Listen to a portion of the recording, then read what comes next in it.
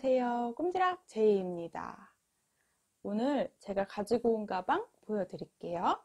제가 디올의 클래식으로 유명한 레이디백이 요즘 너무 예뻐서 진짜 고민을 많이 했어요. 그래서 고민하다가 결국엔 내 손으로 레이디백을 한번 만들어 보자 하고 완성한 아이입니다. 너무 예쁘죠? 진짜 예쁜 블링블링한 가방 참까지 약간 디올 스타일 느낌을 그대로 내고 싶어서 진짜 고민 많이 했는데요. 우연히도 새로 나온 실 라떼실을 발견을 했어요. 이 실이 폴리 100%로 이루어져 있는 실이고 65g 들어있다고 하는데 실이 굉장히 가벼워서 그런지 아무래도 실이 양이 좀 많은 것 같아요. 그래서 3볼 가지고 완성을 했는데요. 4호에서 5호 바늘 정도 쓸 수 있는 실이에요. 면실하고는 확실히 다른 느낌이고요. 광택이 그리고 색상이 또 너무 예쁘게 나왔더라고요. 이 실 되게 가벼운데 쫀쫀한 느낌이 들어서 생각보다 마음에 드는 실이에요. 그래서 이렇게 완성을 했습니다. 너무 예쁘죠? 그냥 심플한 토드백이에요. 이렇게 안에 제가 이거 마감은 안 해줬는데 자석 단추 하나 달아줘도 될 것 같고 아니면 그냥 토드백으로 활용해 주셔도 될 것 같아요. 이렇게 손잡이도 예쁘게 옆면 부분이랑 아랫부분까지 이렇게 동일한 무늬를 넣어서 예쁘게 각이 잡혀 있는 아이입니다. 실 진짜 신기하더라고요. 그리고 이 가방에 약간 장식을 확실히 주고 싶어서 이렇게 예쁜 블링블링한 가방 참도 준비했어요. 저는 이 가방을 3가지 색상으로 준비했어요. 여기 사진 보이시죠? 제가 디올백에 저 색깔 3가지가 너무 예뻐서 저거 진짜 사야 돼 말아야 돼 고민을 하다가 동일한 3가지 색상으로 최대한 제 느낌대로 한번 완성했어요. 이 아이는 인디핑크 색상이고요. 이렇게 예쁘게 나왔어요. 그리고 또 사진에 보이는 것처럼 데님 색깔. 약간은 조금 이 아이가 사진보다는 색깔이 좀 짙긴 한데요. 약간 데님 색상이어서 되게 예쁘게 나와요. 청바지 입고 들고 다니기 진짜 예쁜 색깔인 것 같아요. 역시 이렇게 귀여운 포인트로 가방 참까지. 그리고 또 하나는 약간 베이지 그레이 색상이에요. 요거는 진짜 심플한 느낌? 베이지 색상인데 약간 그레이 색상이 살짝 섞여 있는 느낌이에요. 너무 예쁘죠? 사용한 실과 무늬가 하필이면 너무 잘 어울려서 되게 예쁘게 완성된 것 같아요. 이거 생각보다 되게 가벼워요, 여러분. 제가 라떼라는 실 이거 3볼을 다 사용했는데요. 3볼을 뜨고 나도 너무 가볍고 모양이 딱 잘 잡혀있는 가방이 완성이 됩니다. 자, 오늘은 저랑 쉽게 내 손으로 레이디백을 한번 만들어 보도록 할게요. 네이버 스마트 스토어 러브얀에서 DIY키트를 만나실 수 있습니다. 제가 댓글에 링크를 걸어 둘게요. 레이디백 DIY 키트에는요, 라떼실 3볼과 손잡이를 연결해줄 오링 4개가 필요해요. 저는 내경 25mm짜리 오링 4개를 준비했고요. 그리고 가방에 잘 어울릴 가방 참을 진짜 고민했어요. 디올의 시그니처잖아요. 고민하다가 직접 만든 이렇게 물방울 무늬의 블링블링한 가방창을 만들었습니다. 이 아이도 DIY 키트에 포함이 되어져 있습니다. 요거는 직접 제가 만들어서 같이 넣어 드릴 거예요. 제가 만든 가방 사이즈도 체크를 한번 해볼게요. 저는 레이디백 미니 사이즈랑 최대한 좀 비슷하게 한번 맞춰보긴 했거든요. 가방 가로 길이는 19cm 됩니다. 그리고 가방의 높이는 이게 딱 거의 정사각형처럼 만들고 싶었는데 약간은 직사각형 모양의 토드백이에요. 높이는 16cm 정도 됩니다. 그리고 이렇게 옆면하고 뒷면 이렇게 한 번에 다 연결을 했거든요. 그래서 우리 가방 두께, 가방 너비 부분은 7cm 정도 되네요. 그리고 예쁜 손잡이. 손잡이도 만들기 정말 쉽더라고요. 진짜 한번 배워두면 이것저것 가방에 쓸 수 있을 것 같아요. 제 손잡이는 대략적으로 한 20cm 정도가 되도록 완성을 했습니다. 이렇게 팔목에 껴가지고 이렇게 들고 다니기도 편하고요. 자, 손으로 잡고 토트백처럼 활용을 해주셔도 되고요. 또는 집에 있는 체인끈이나 어울릴 만한 예쁜 끈을 이렇게 지그재그로 걸어주시는 거예요. 이쪽에 하나랑 반대쪽 뒤편 이쪽으로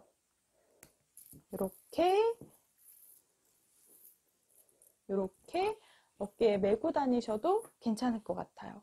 저도 어깨에 메고 다니기 되게 좋더라고요. 우선 가장 좋은 건 너무 가벼워요.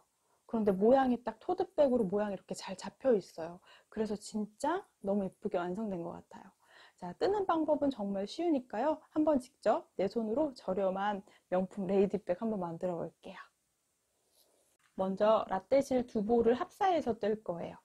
그래서 사용 코바늘은요, 조금 두툼한 모사용 7호 바늘, 4mm 바늘을 활용할게요. 2줄로 합사해서 뜰 거기 때문에 2볼에서 한 가닥씩 잡아서 뜨도록 하겠습니다. 이렇게 2볼에서 각각 한 줄씩 잡고 뜨도록 할게요. 생각보다 실이 예뻐요. 그리고 다른 느낌의 약간 카드 지갑을 떠도 예쁘겠다라는 생각을 했어요. 먼저 2실을 합사해서 뜨도록 하겠습니다. 각각 한 볼씩에서 한 가닥 한 가닥 실을 잡아서 이렇게 2가닥으로 진행을 할 거예요. 자, 먼저 왼손으로 손가락, 새끼손가락 사이에 껴주세요. 뒤집어서 2번째 손가락에 한번 감고요. 엄지랑 중지로 잡아주시면 돼요. 그리고 먼저 시작코를 만들어 볼게요. 바늘은 편한 방법대로 잡아주시고요. 뒤에서 앞으로 저는 이렇게 당기면서 한 바퀴 감아줄게요. 이렇게 꼬인 부분이 생겼을 때 꼬인 부분을 왼손으로 잡아준 상태에서 바늘에 실을 걸어 안으로 통과시켜 주시면 돼요. 이 아이를 꾹 잡아당기면 이제 이 아이는 시작코가 됩니다. 이렇게 매듭을 하나 만들어 주시면 돼요. 이렇게 시작하는 부분에 표시를 해놓고 시작을 할게요. 먼저 예쁜 레이디백에 앞판이랑 뒷판이 되는 직사각형을 2개 떠올 거고요. 옆면하고 바닥이 되는 아주 긴 직사각형 하나를 떠올 거예요. 먼저 앞판을 만들어 볼게요. 여기서 사슬뜨기 27개를 해줄게요. 하나, 이렇게 감아서 통과. 이게 사슬뜨기예요. 매듭진 부분은 세지 않고 위에 보이는 이렇게 V자 모양을 세주시면 돼요. 하나, 둘, 셋, 넷. 4개의 사슬을 떠왔어요. 이어가지고 27개의 사슬을 떠줄게요. 약간 저는 숭덩숭덩 뜰 거예요. 쭉 27개의 사슬을 떠왔어요. 약간 이렇게 느슨하게 떠서 쭉쭉 늘어져요. 이 실이 약간의 탄성이 살짝 있습니다. 자, 첫 번째 단은 먼저 짧은뜨기를 한 단 전체 해올게요. 자, 제가 27번째 사슬을 왼손에 잡고 시작을 할게요. 기둥 사슬을 하나 떠줄게요. 이 아이는 옆으로 올라가는 부분입니다. 자, 그러면 왼손에 잡고 있던 부분, 이 부분을 살짝 돌려보시면 27번째 코 바로 살짝 아래쪽에 뒷산이 있어요. 뒷산에다가 짧은뜨기를 한 단 해줄게요. 자, 27번째 사슬부터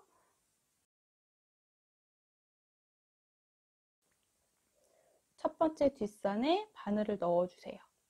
자, 그리고 실을 한번 감아서 통과. 그럼 2가닥 실이 있을 때 살짝 당겨서 길이를 조금 더 빼줄게요. 그리고 다시 한번 감아서 2가닥을 동시에 통과. 자, 제가 지금 설명한 부분이 바로 짧은뜨기예요. 코바늘의 기초가 되는 이 짧은뜨기에 첫 번째 했던 위에 사슬에다가 마커를 표시해 둘게요. 이게 첫 번째 단의 첫 코가 됩니다. 자, 또 해볼게요. 바로 옆에 있는 뒷산에 바늘을 넣어서 한번 감고 통과. 길이는 살짝 더 빼줄게요. 왼쪽 길이가 조금 더 길도록. 그리고 다시 감아서 통과. 짧은뜨기 지금 2개를 했습니다. 그리고 반복해서 27번째까지 해올 거예요.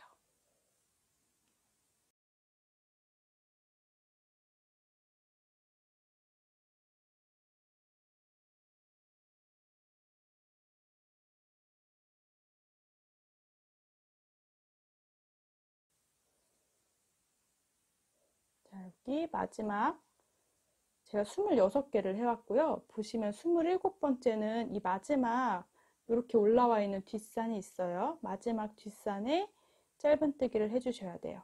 자, 여기까지 짧은뜨기 27개를 해왔습니다. 첫 번째 단이 완성됐어요. 그럼 이제 두 번째 단을 해볼게요. 두 번째 단은 제가 카드 지갑이랑 동일한 무늬를 이용할 건데요. 먼저 빼뜨기, 긴뜨기를 반복하는 무늬가 들어간다고 보시면 돼요. 자, 먼저 할 일은요. 기둥 사슬을 하나 올려주세요.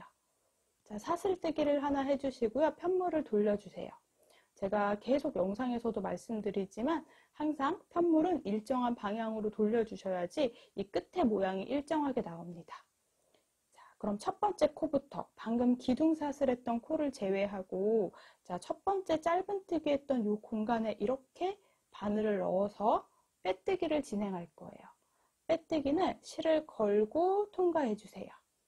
아까 짧은뜨기랑 거의 비슷한데요. 여기서 그대로 한 번 더 통과. 이걸 우리가 빼뜨기라고 합니다. 이게 두 번째 단의 시작이에요. 두 번째 단의 시작에도 마커를 표시해 둘게요. 조금 익숙하신 분들은 마커 표시하지 않으셔도 됩니다. 자, 먼저 첫 번째 빼뜨기를 진행했고요. 두 번째 코에는 긴뜨기를 할 거예요. 그럼 긴뜨기는 이렇게 바늘에 실을 한 바퀴 감아주세요. 감고 두 번째 코에 바늘을 넣어서 걸고 통과해 주시면 돼요. 그럼 세 가닥 실이 걸려 있는데요. 이 실을 한 번 더 감아서 세 개를 동시에 통과시켜 주세요. 이걸 우리가 긴뜨기라고 합니다. 자, 첫 번째 빼뜨기 한 번, 긴뜨기 한 번 했거든요. 이제 이걸 계속 반복할 거예요. 자, 세 번째 코도 그러면 빼뜨기 이렇게 통과해 주시면 돼요.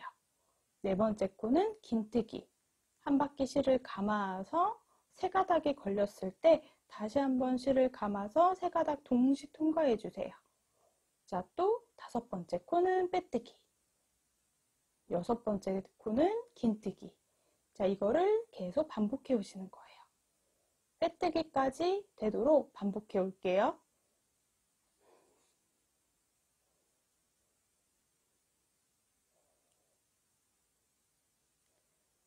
손목에 너무 힘 주지 않고 느슨느슨하게 굵은 바늘로 뜨고 있으니까 약간 느슨느슨하게 떠주셔도 돼요. 자, 제가 27코로 시작을 했기 때문에 항상 마지막 코는 처음에 했던 코랑 똑같이 빼뜨기로 끝나야 돼요. 우리 처음에 빼뜨기로 시작을 했습니다. 그래서 모양을 반복했고요. 이렇게 빼뜨기, 긴뜨기까지 했습니다. 그럼 마지막 코에는 제가 마커로 표시해 놨거든요. 이 마지막 코는 빼뜨기로 끝을 내시면 돼요. 자, 여기까지 두 번째 단이 완성입니다. 두 번째 단을 잘 보시면 이렇게 사슬이 올라갔다 내려갔다 올라갔다 내려갔다 하는 모양처럼 만들어지거든요. 그럼 제가 이렇게 올라가는 부분에는 위에 긴뜨기를 할 거고요. 약간 내려가는 부분에는 빼뜨기를 할 거예요. 그래서 긴뜨기 했던 위에는 빼뜨기가, 빼뜨기 했던 위에는 긴뜨기가 들어간다고 보시면 됩니다. 자, 또 세 번째 단을 해볼게요. 세 번째 단도 마찬가지로 기둥 사슬을 사슬뜨기 하나 해주세요. 편물을 돌려주세요. 역시 일정한 방향으로 돌려주셔야 돼요. 그럼 딱 보시면 기둥 사슬했던 코를 제외하고 살짝 올라가 있는 거 보이시죠? 우리 빼뜨기로 끝났거든요. 그럼 바로 그 위에는 긴뜨기를 해주셔야 돼요. 자, 그럼 긴뜨기는 세 번째 단의 첫 시작. 바로 만들어진 사슬에다가 마커 표시해 둘게요. 이렇게.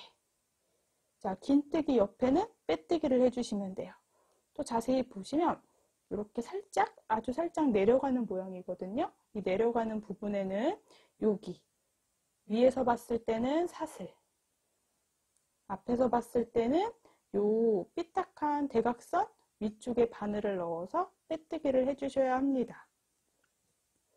이제 반복이에요. 약간 올라간 모양에는 긴뜨기를,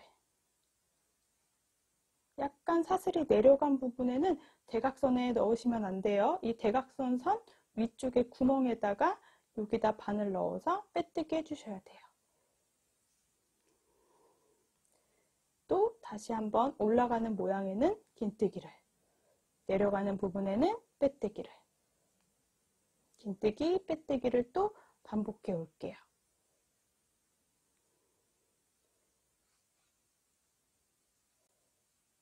자, 이렇게 세 번째 단도 긴뜨기, 빼뜨기를 반복해 오셨어요. 그럼 마지막, 우리 마커 표시했던 마지막 코에는 긴뜨기로 끝이 나야 돼요. 한번 감아서 긴뜨기. 지금부터는 제가 두 번째랑 세 번째 단을 계속해서 반복을 해올 거예요. 총 30번째 단이 되도록 떠올게요. 자, 먼저 네 번째 단은 사슬 하나. 네 번째 단은 두 번째 단하고 동일합니다. 편물을 돌려서 내려가는 모양이기 때문에 빼뜨기를 먼저 해주시는 거예요. 빼뜨기 하나.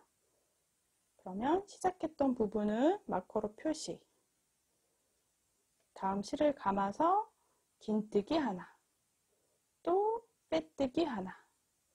다시 올라가는 부분에는 긴뜨기를, 내려가는 부분인데요. 여기 아까 강조했지만 여기 대각선 모양이 있거든요. 이 대각선 모양이랑 요 사이에다가 바늘을 넣어 주셔야 돼요. 자세히 보시면 위에서 봤을 때는 사슬만 걸리도록 해주세요.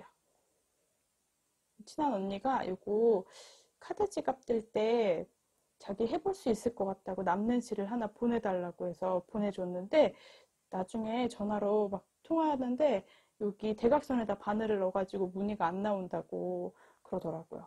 그래서 한 번 더 체크할게요. 이렇게 긴뜨기는 이렇게, 그리고 내려가는 부분일 때는 요 사이에다가 바늘을 꼭 넣어 주셔야 돼요. 대각선 부분 요 라인 바로 위에 요 공간에다가 바늘을 넣어야 합니다. 위에 사슬이 딱 걸리도록. 자, 이렇게 저는 계속 30번째 단까지 반복을 해올게요. 천천히 이 마지막 코 절대 빼놓으시면 안 돼요. 그럼 예쁜 직사각형이 아니라 찌그러진 사각형이 만들어집니다.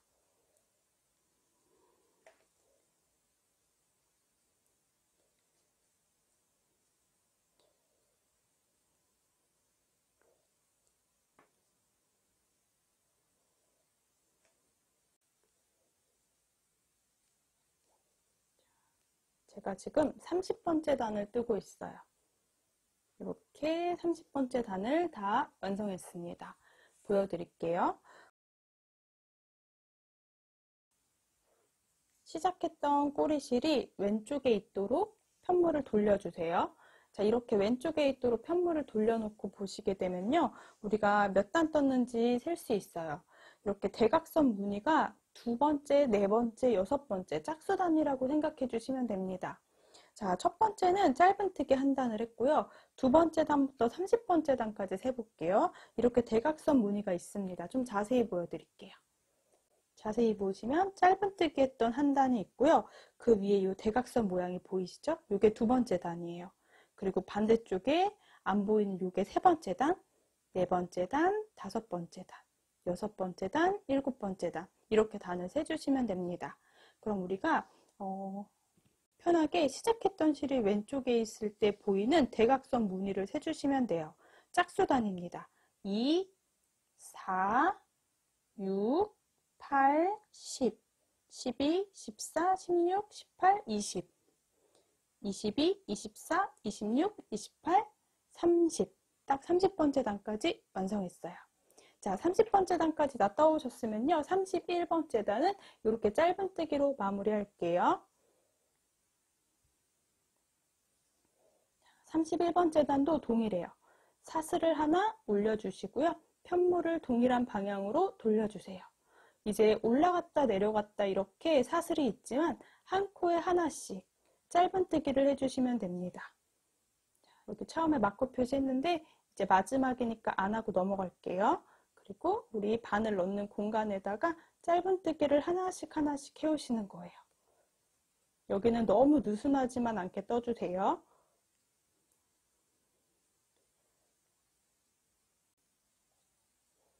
이렇게 31번째 단까지 뜨면 예쁘게 가방 앞면 부분이 완성이 됩니다.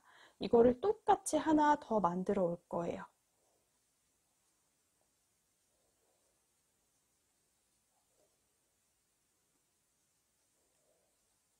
자, 마지막 코까지 짧은뜨기 해주셔야 돼요. 이렇게 마커 표시된 공간은 아직 안 했거든요. 마커 표시된 곳까지, 마지막 코까지 짧은뜨기를 하나 해주시면 됩니다. 자, 그럼 이제 실은 잘라줄게요. 약간의 여유를 두고 잘라주세요. 그리고 여기서 그냥 빼지 않고요, 사슬뜨기를 하나 하면서 실을 통과시켜 주세요. 그리고 왼손으로 살짝 아래쪽으로 매듭이 지도록 이렇게 꾹 잡아당겨 주시면 됩니다. 이게 약간 이렇게 늘어나거든요. 이 아이가 약간 탄성이 있어서 이렇게 보시면 이게 가방의 앞면이라고 보시면 돼요. 이거 똑같이 하나를 더 31단까지 만들어 오시면 앞면하고 뒷면이 다 완성이 됩니다. 자, 보시면 이렇게 대각선 무늬가 하나, 둘, 셋, 넷, 다섯, 여섯, 일곱, 여덟, 아홉, 열, 열하나, 열둘, 열세, 열네, 열다섯. 이 부분이 겉에 부분이고요. 반대쪽은 여기 양쪽 부분에 무늬가 없거든요. 여기는 안의 면입니다. 이게 겉에 부분이에요. 또 헷갈릴까봐 표시해 놓을게요. 자, 이렇게.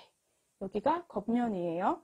여기 대각선 무늬가 15개 들어간 부분이 가방의 겉에 부분이라고 보셔야 돼요. 이거 똑같이 하나를 또 만들어 오도록 하겠습니다. 우리 앞판하고 뒷판이 되는 직사각형은 2개 이제 떠주시면 돼요. 그럼 이제 옆면 부분. 이 부분은 제가 그냥 한 번에 전체 긴 직사각형으로 완성을 했습니다. 이것도 한번 떠보러 갈게요. 그러면 긴 옆면도 똑같은 방법이고요. 무늬도 동일해요. 대신 사슬뜨기를 조금 길게 해주셔야 돼요. 우리 아까 시작한 대로 왼손에 실을 잡고 시작코를 하나 만들어 주시고요. 사슬뜨기는 84개를 해올게요.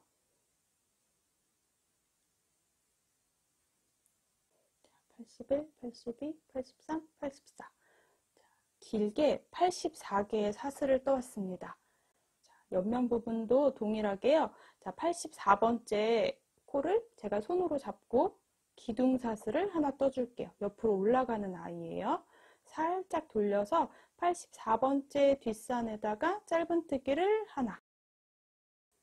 역시 짧은뜨기 한 단을 다 해올게요. 그러면 짧은뜨기를 84개를 한 코에 하나씩 다 해주셔야 돼요.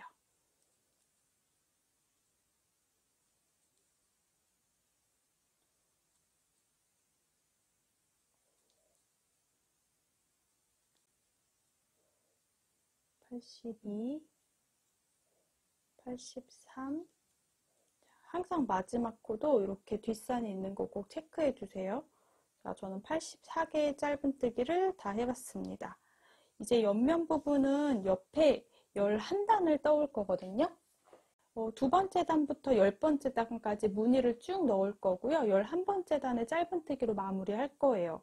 근데 제가 처음에 시작했던 거랑 다르게 이게 짝수기 때문에 처음에 빼뜨기로 시작해서 빼뜨기, 긴뜨기, 빼뜨기, 긴뜨기, 빼뜨기, 긴뜨기로 끝이 나야 돼요. 사슬 하나, 편물을 돌려주세요. 그러면 사슬했던 공간을 뺀 그 다음 코부터 빼뜨기 먼저 한 코를 해주세요. 그리고 요거는 제가 항상 마지막 코, 자, 헷갈리시는 분들을 위해 설명을 해드리는데요. 좀 익숙하신 분들은 우리 단수링 끼는 거 생략하셔도 돼요. 자, 또 긴뜨기, 빼뜨기, 긴뜨기. 저는 이거를 이제 10번째 단까지 반복해 올 거예요. 그러면 우리 꼬리실이 왼쪽에 있을 때 보이는 편물에서 이 대각선 무늬가 5개가 보이도록 떠오시면 돼요. 먼저 두 번째 단 다 떠올게요. 빼뜨기, 긴뜨기, 빼뜨기, 긴뜨기를 계속 반복해 주시면 됩니다. 두 번째 단의 마지막 빼뜨기랑 긴뜨기까지 해주시면 돼요. 두 번째 단이 이렇게 끝이 나니까 세 번째 단은 빼뜨기, 긴뜨기를 반복하실 거예요. 역시 사슬 하나, 편물을 돌려주세요. 그럼 내려가는 부분일 때는 역시나 빼뜨기, 긴뜨기 윗부분은 빼뜨기가 들어가야 돼요. 자, 또 첫 번째 코에다가 마커로 표시할게요. 그러면 올라가는 부분일 때는 긴뜨기, 내려가는 부분은 빼뜨기, 올라가는 부분은 긴뜨기. 자, 이렇게 옆면 부분은 홀수코가 아니고 짝수코, 84코로 시작을 했기 때문에 두 번째 단부터 10번째 단까지 계속 반복을 할 건데요. 빼뜨기, 긴뜨기를 무한 반복해 오시면 돼요. 자, 그러면 우리 봤을 때 이 꼬랑지 실이 왼쪽에 있을 때 편물에서 보이는 이 대각선이 5개가 생기도록 10번째 단까지 다 떠올게요.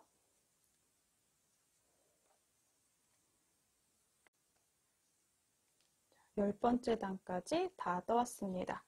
옆면은 이렇게 긴 아이가 되고요. 역시나 꼬리실이 왼쪽에 있을 때 요 대각선 무늬가 5개 들어가시면 돼요. 2, 4, 6, 8, 10 단입니다. 이제 마지막 11번째 단은 마찬가지로 짧은뜨기를 한 단 쭉 해올 거예요. 똑같이 사슬 하나 올리시고요. 편물을 돌린 다음에 한 코에 하나씩 짧은뜨기를 해주세요. 제가 가방의 앞판하고 옆면 긴 직사각형을 떠오니까 이 두 볼이 지금 얼마 남지 않았습니다. 그럼 세 번째 볼은 귀찮지만 한 중간 정도 옆에 심지에다가 감아가지고 두 겹으로 잡고 뜨도록 할 거예요. 이렇게 11번째 단은 짧은뜨기를 한 단을 또 쭉 반복을 해왔습니다. 그럼 이게 옆면하고 바닥면까지 다 한 번에 뜬 거예요. 그래서 길게 직사각형을 하나 완성을 해주시면 돼요. 역시나 마무리할 때도 사슬을 하나 뜨고 쭉 당겨주시고요. 실은 잘라주세요. 이 매듭 질 때는 약간 왼손으로 약간 아래쪽으로 이렇게 매듭이 안 쪼개지도록 해주시면 됩니다.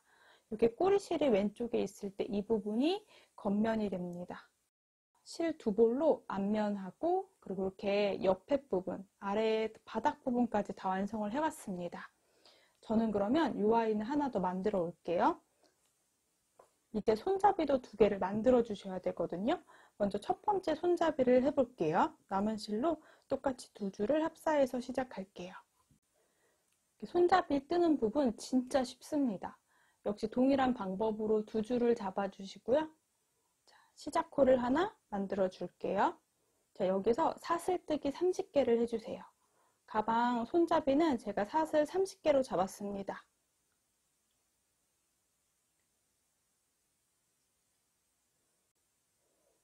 자, 사슬뜨기 30개를 해주세요. 자, 그러면 첫 번째 단은 기둥사슬을 하나 올려주시고요. 살짝 돌려서 30번째 뒷선에다가 짧은뜨기를 하나 해주시면 돼요. 손잡이 뜨는 부분 진짜 쉽거든요. 짧은뜨기 계속 반복을 해올 거예요. 자, 첫 번째 단은 동일하게 30개 짧은뜨기를 쭉 떠줄게요. 제가 짧은뜨기에 대한 설명은 자세히 하지 않고 얼른 끝까지 떠올게요. 30개 짧은뜨기를 해주시면 돼요. 자, 두 번째 단도 짧은뜨기 한 단을 반복해 올 거예요. 기둥사슬 하나 올리시고요. 편물을 돌려서 역시 한 코에 하나씩 짧은뜨기를 두 번째 단도 동일하게 반복할게요. 저는 이 아이를 4번째 단까지 짧은뜨기를 떠올 거예요. 계속 반복을 해주시면 돼요. 두 번째 단도 30개 짧은뜨기를 다 진행했어요.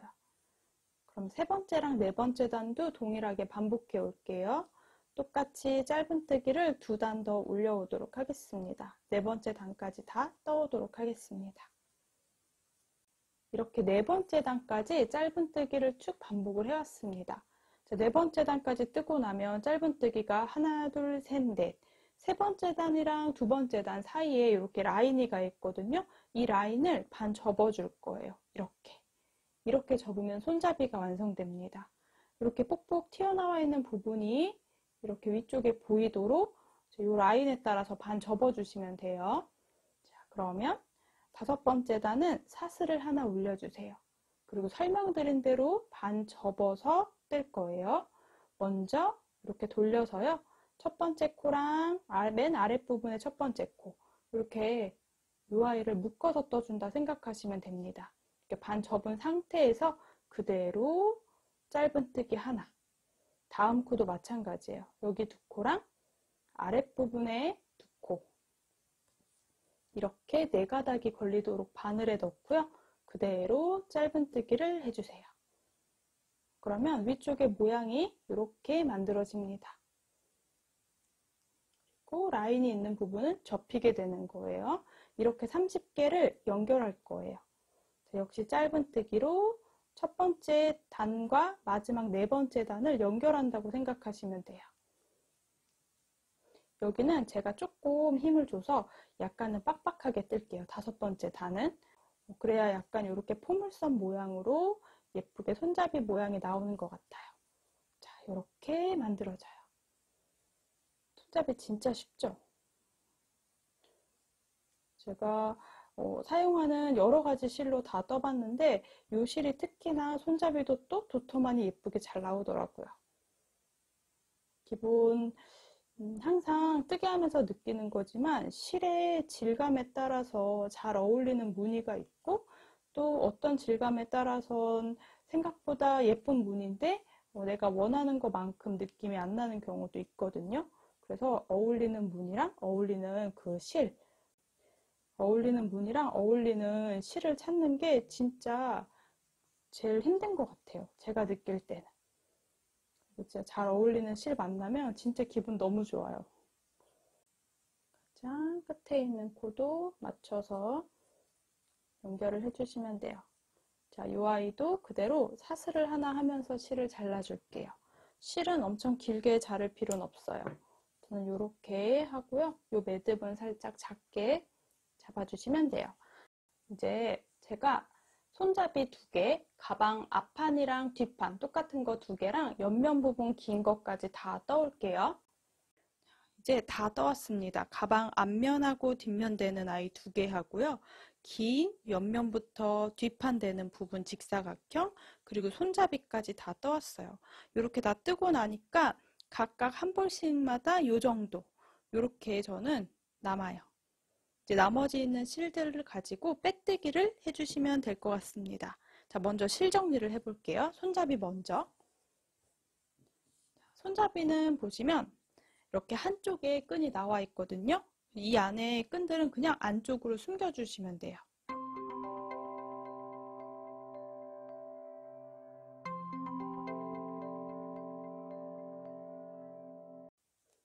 그리고 실은 잘라줄게요.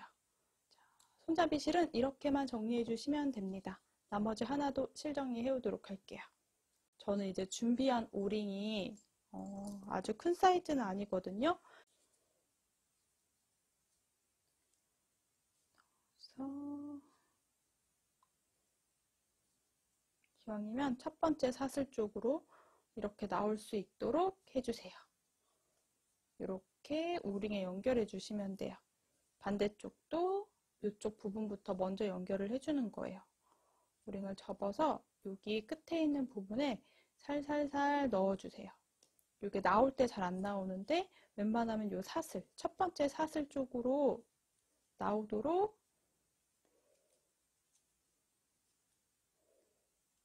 사슬을 통과해서 나오도록 이렇게 어렵지만 저는 이렇게 넣어줄게요. 이제 이거 가방 앞면에다가 붙이기만 하면 된답니다.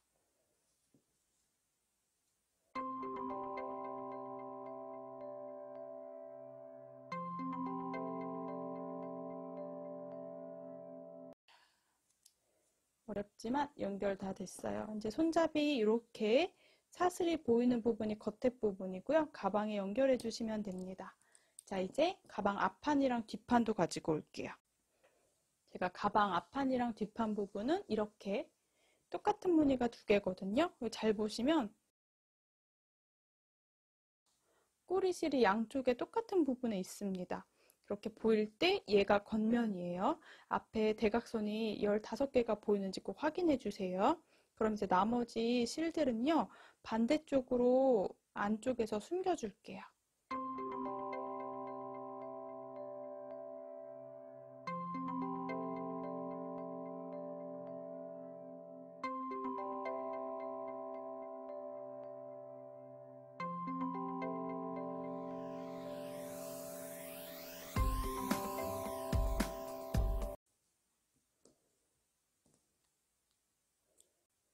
조금 한 번 더 설명을 드릴게요. 우리 이렇게 꼬리실이 있어요. 가방 앞면이랑 뒷면에. 그럴 때 보시면 아래쪽이랑 위쪽이 거의 비슷한데요. 이쪽은 조금 얇은 편이고요. 또 아래쪽은 조금 더 두꺼운 편이거든요. 그래서 두꺼운 쪽이 가방의 위쪽이 되도록 이렇게 놔주시면 돼요. 여기 옆면 부분이 살짝 얇은 부분이 있고 여기 옆면 부분이 살짝 두꺼운 부분이 있어요. 저는 이 부분을 가방 윗부분으로 할 거예요. 양쪽 다.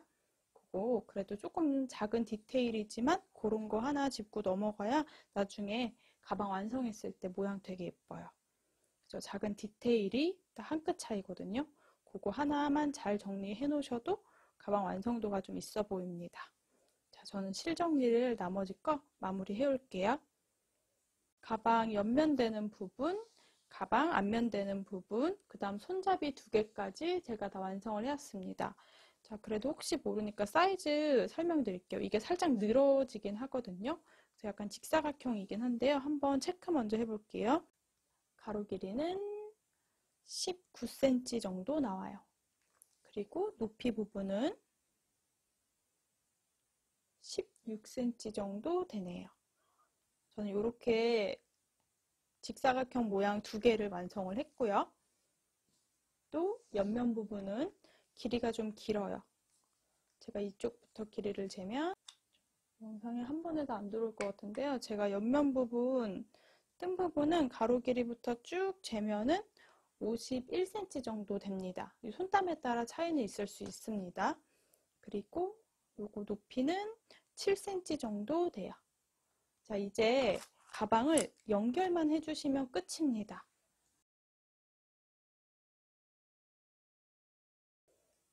그럼 이제 가방 앞면 부분에 해당하는 부분의 코스를 한번 세볼게요. 우리 여기 27코가 있고요. 아랫부분에는 제가 윗단하고 달라요. 윗단은 조금 도톰한 느낌이고요. 아랫단은 더 얇은 느낌이어서 얇은 쪽을 제가 가방 바닥 쪽으로 놓을 건데요. 우리 대각선 무늬가 있는 아래 이렇게 밑에 2개, 대각선 무늬가 있는 1코, 2코, 여기에다가 빼뜨기를 진행할 거예요. 대각선이 있는 1코, 2코, 대각선 1코, 2코, 대각선 바로 밑에 양쪽으로 1코씩을 넣어서 우리 빼뜨기를 진행할 거예요. 그럼 가로 부분에는 30코가 있고 또 옆에 부분에 27코가 됩니다. 그럼 이제 옆면 연결을 빼뜨기로 해줄 건데요. 그래도 정확하게는 코수를 세 놓을게요.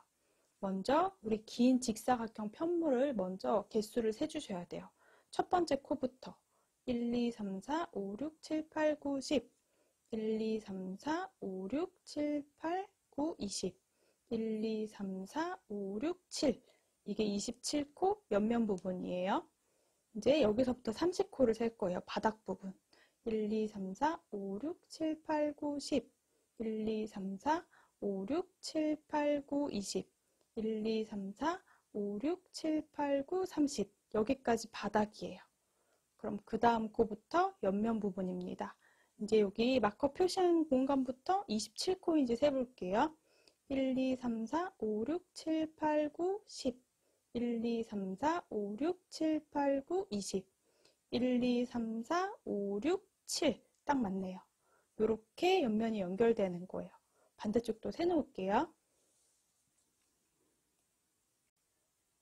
5, 6, 7, 8, 9, 10 1, 2, 3, 4, 5, 6, 7, 8, 9, 20 1, 2, 3, 4, 5, 6, 7 하면 다음 코에다가 마커 표시해 주시고요. 이제 가방 바닥 30개를 또 세볼게요. 다음 코부터 하나, 둘, 셋, 넷, 다섯, 여섯, 일곱, 여덟, 아홉, 열 1, 2, 3, 4, 5, 6, 7, 8, 9, 20 1, 2, 3, 4, 5, 6, 7, 8, 9, 30 여기까지 바닥. 그 다음 코부터는 이제 옆면 여기서부터 27개 하나, 둘, 셋, 넷, 다섯, 여섯, 일곱, 여덟, 아홉, 열 하나, 둘, 셋, 넷, 다섯, 여섯, 일곱, 여덟, 아홉, 20 하나, 둘, 셋, 넷, 다섯, 여섯, 일곱 딱 맞아요.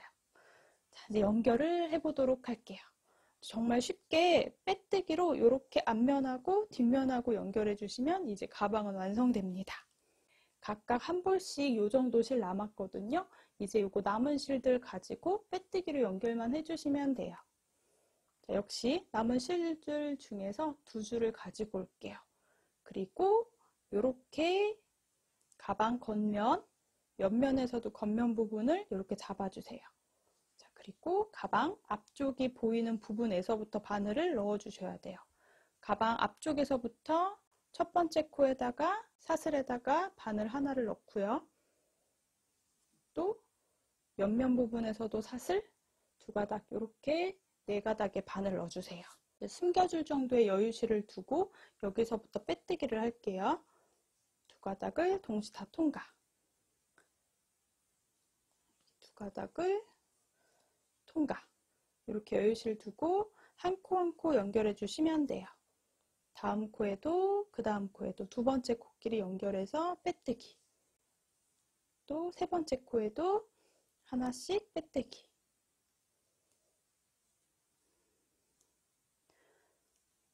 두 번째 코에도 빼뜨기. 자, 3번째 코에도 빼뜨기. 한 코 한 코 27코를 빼뜨기로 연결해 주시면 돼요. 빼뜨기 연결할 때 바늘은 가방 바닥, 가방 앞면 부분이 제가 보이는 쪽에 놓고 빼뜨기를 해주셔야 돼요.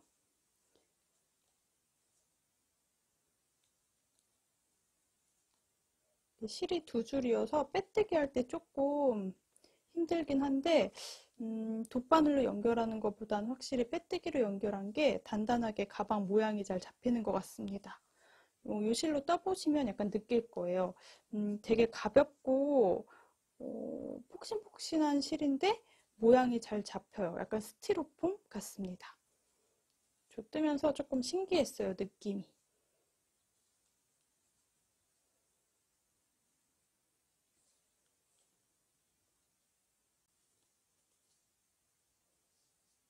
자, 여기 27번째 코예요. 마지막 코. 제가 27번째 코는 마커로 표시해 놨어요. 옆면 마지막 부분.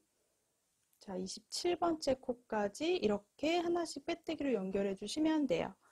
이제 그대로 아까 설명드린 대로 이 대각선 무늬가 있는 양 옆으로 한 코씩을 가방 바닥 사슬에다 연결해 줄 거예요. 먼저 첫 번째.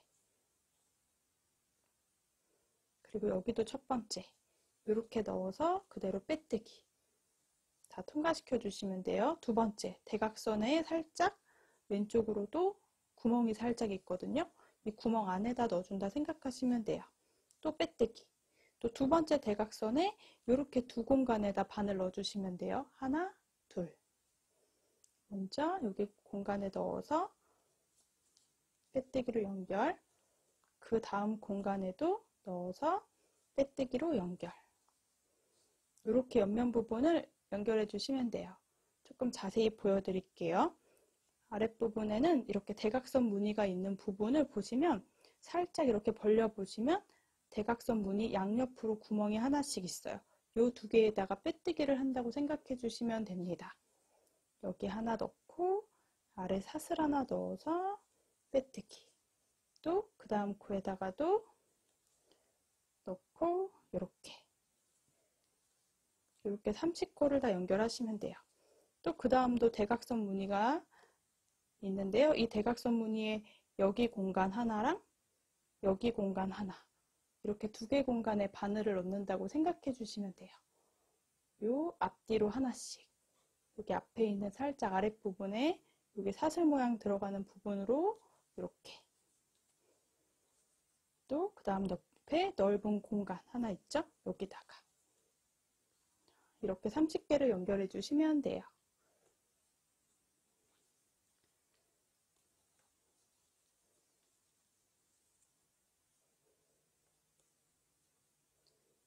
옆면 연결할 때 코수 잘 세주세요.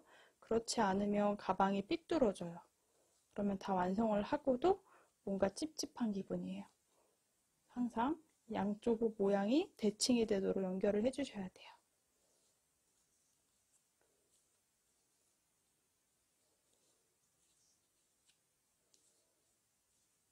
저는 이때가 가장 공을 제일 많이 들이는 시간이에요. 마무리만 조금 귀찮아서 대충 하게 되면 완성도 있는 가방이 잘 안 나오더라고요. 마지막에 집중해야 돼요. 마커 표시된 바로 전 코까지 연결하시면 30코예요. 제가 마커 표시한 공간에는 옆면 부분 딱 27번째에다 연결을 해놨어요. 마지막 바닥 연결이에요. 자, 여기까지 바닥 연결이 끝났습니다. 이제 마커 표시되어 있는 이 공간부터 옆면 부분입니다. 자, 그러면 다시 이제 여기서부터 이렇게 올라올게요. 옆면은 이제 여기 이제 오시면 돼요. 아까 마커 표시된 공간 사슬이거든요. 옆면 부분은 편하게 사슬 하나에 하나씩 연결해 주시면 돼요.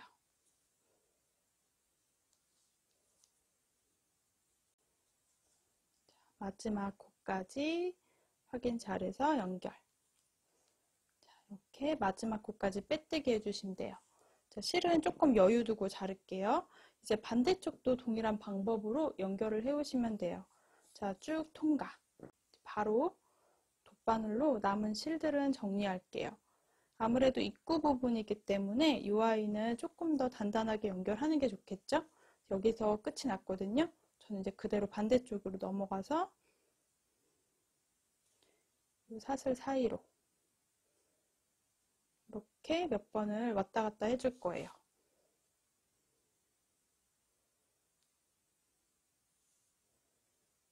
이 아이가 약간 위쪽으로 이렇게 되도록 꾹 당겨줄게요. 당기고 몇 번 더, 한 번, 두 번, 여기 더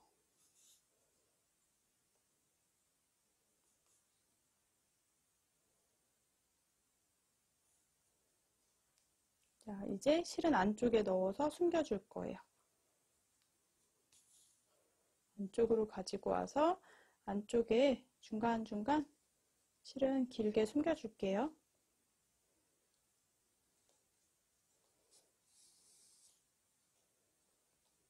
이게 두 줄이기 때문에 잘 잡아당기면서 숨겨주셔야 돼요.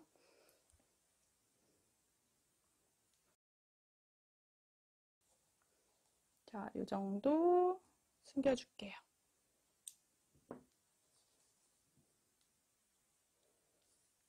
또 반대쪽 시작했던 공간에도 실 정리를 해줄게요.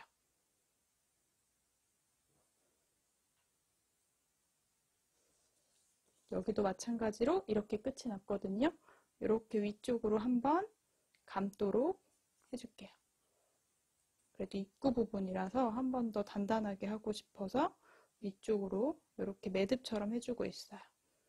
그리고 요거는 한 실이 두 가닥이어서 한 가닥씩 한번 잘 잡아당겨 주세요. 그리고 실은 또 안쪽으로 들어갈게요. 그리고 안쪽에서 실 숨겨주시면 돼요.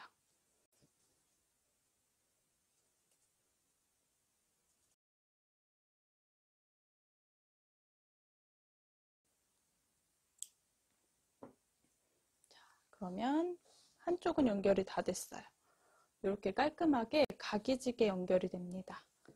이렇게 깔끔하게 딱 각지게 연결이 돼요. 이제 반대쪽도 같은 방법으로 연결해 오시면 돼요.